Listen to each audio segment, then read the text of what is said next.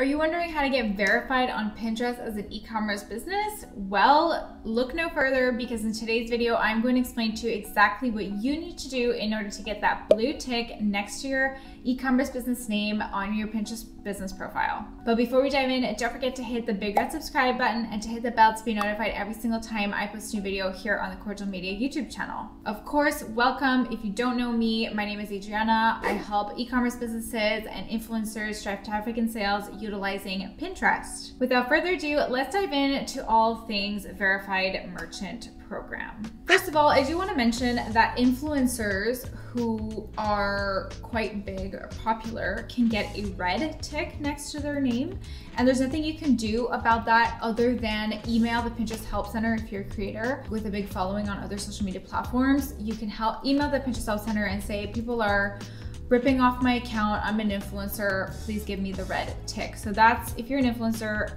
and you want to get that red tick, that's how you can go about it. Now back to how do you get the blue tick as an e-commerce business. First of all, what is the Verified Merchant Program on Pinterest? It's essentially the program made by Pinterest that tells pinners that Pinterest has given certain e-commerce businesses a stamp of approval to shop their products through the Pinterest platform.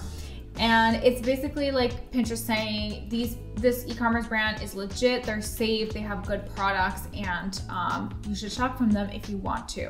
The question is though, how do you actually get accepted as a verified merchant? Well, there are a couple things that you need to do. First thing that they actually ask you to do is to read the merchant guidelines. So you can just look them up for Pinterest Business Center, or if I can find the link, I'll put it in the description box below, but they want you to read the merchant guidelines so that you are aware of what a merchant is expected to be or do on the Pinterest platform. That's actually the very first thing. The next thing that they want you to have is your tag set up. Now you cannot set up your tag if your website URL is not actually claimed. So if you don't know how to claim your website URL, I'll have a tutorial in the description box below that you can take a look at as well. Once that's done, you can go ahead and set up your tag. If you're on Shopify, it's as simple as downloading the Pinterest app on Shopify and clicking a few buttons to connect your Pinterest account to your Shopify store. If you are on another platform, then you're gonna have to manually add the Pinterest code, a base code and event codes on your website. And they're gonna have to, and the tag is gonna also have to be 100% healthy. So if the tag is not 100% healthy, you will not get accepted as part of the merchant program on Pinterest. The next thing that you need to do is sync your catalog and make sure that your catalog syncs seamlessly. If there are any issues of any kind with your catalog, Pinterest will not accept you as part of their verified merchant program. And so you need to iron out all the kinks when it comes to your catalog before you can even apply or before they really decide to accept you as part of the program. There's gonna be a video tutorial in the description box below on the catalog do's and don'ts, so you can have a better understanding of what Pinterest wants when it comes to your catalog, and as well in order to avoid any kinks that you may have. Or this video may also help you just iron out the kinks that you do already have. In any case, if you have a question about anything that I mentioned so far, feel free to write it in the comment box below. I'll be happy to answer you too. The next thing to consider when it comes to applying to this verified merchant program is that not every niche is actually going to get accepted.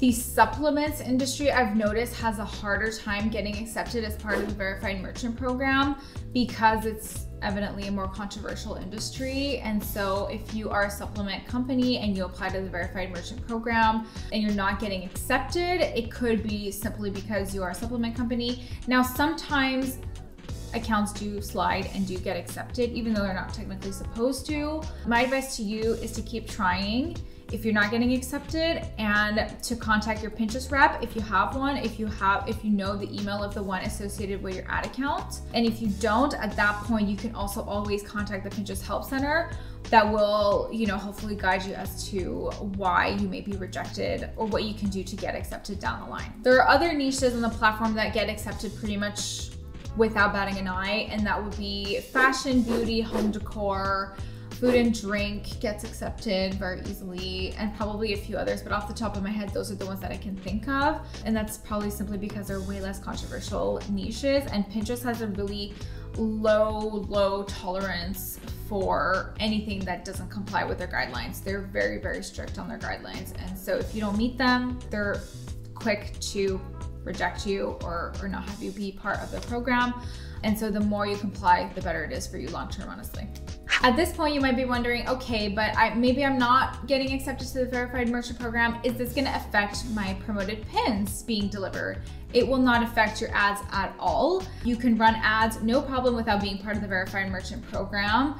And I don't honestly think that the Verified Merchant Program really makes or breaks anybody's campaigns. I think that anybody has the ability to have really good returns on Pinterest with or without the Verified Merchant Program.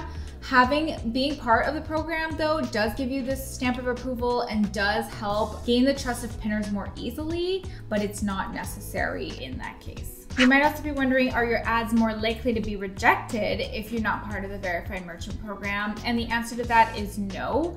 If your ads don't comply to the Pinterest advertising guidelines, that is when your ads will be rejected. But other than that, you should have no issues at all, whether you are verified or you're not. If you'd like an expert like myself to look over your promoted pins, feel free to book a meeting with me. You can check out my calendar link in the description box below. You and I just hop on a free call, we chat about your Pinterest account, and we see if we're a good fit to work together. On that note, I'm gonna wish you a lovely rest of your day, and we will chat in the next video.